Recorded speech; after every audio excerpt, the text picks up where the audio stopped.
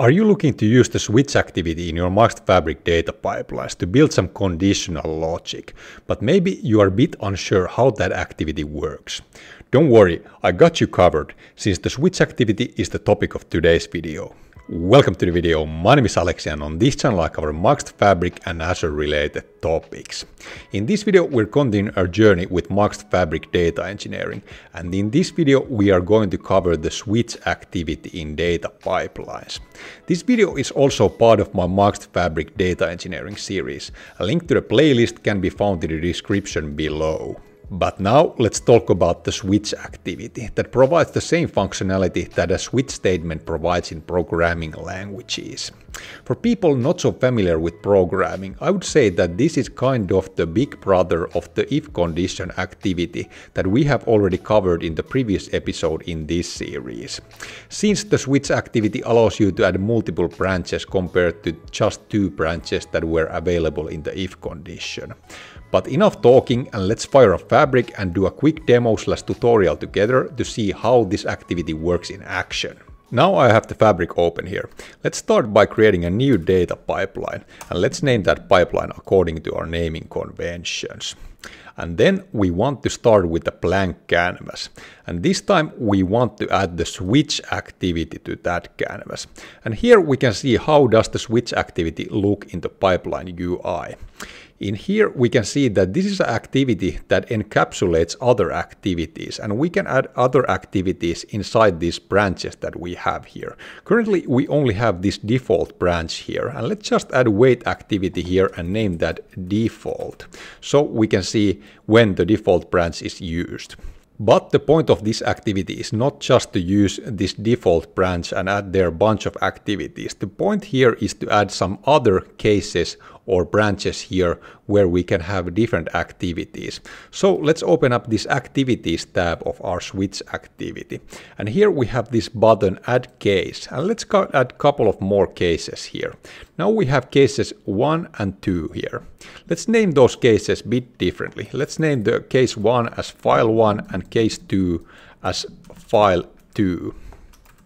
And here we can see that we could add now some activities inside these branches as well. Let's add wait activities to both branches, and let's name those activities based on the branch they are in. And here we add file 2. And now we have 3 wait activities inside our switch activity, but all of those activities are inside different branches.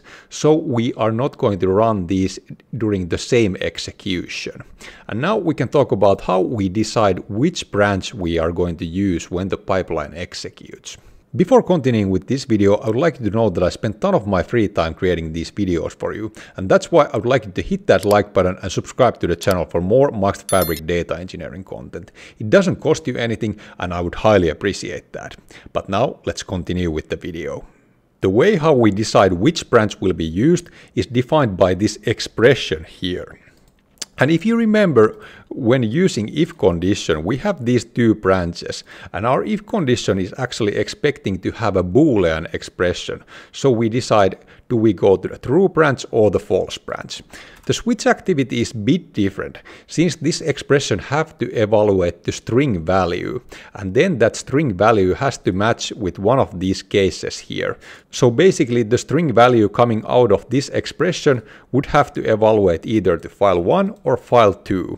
And if it doesn't evaluate either of those, then this switch activity would go to this default branch that is always present here and always mandatory to have. In many cases, you most likely want to use the switch activity after you have run some other activities and used their output and use that as part of the expression here. For example, you could have a get metadata activity that would check what is the file name that you have in your storage and then do things based on that. But now let's keep things simple and let's just add parameter to this pipeline, and let's call that file name, and let's add default value file 1 here, and then we would have to use this parameter value here in the expression, so we would be able to pass it down to this switch activity. So basically now we have that parameter here, and based on that parameter value we are going to decide which branch we are going to go, since we are just using that raw parameter value here in the expression and we're not doing anything too fancy here. Let's now run this pipeline and let's see what happens. And for the parameter value we can use the default value of while 1 this time. And now our pipeline is running, and I think it should finish really quickly since we are not doing anything special here. And we can see that our switch activity went to that file 1 branch since we ran that file 1 wait activity there. And you can see that we didn't run the default wait activity or file 2 wait activity. And now let's run this pipeline again and let's type here file 3. And as you can see, we don't have file 3 branch available here. This would mean that now we go to the default branch, and like we did. I hope you now have an understanding how the switch activity works in Microsoft Fabric data pipelines. If you'd like to learn more about Fabric, check out this video next. Now I thank you for watching and see you in that video.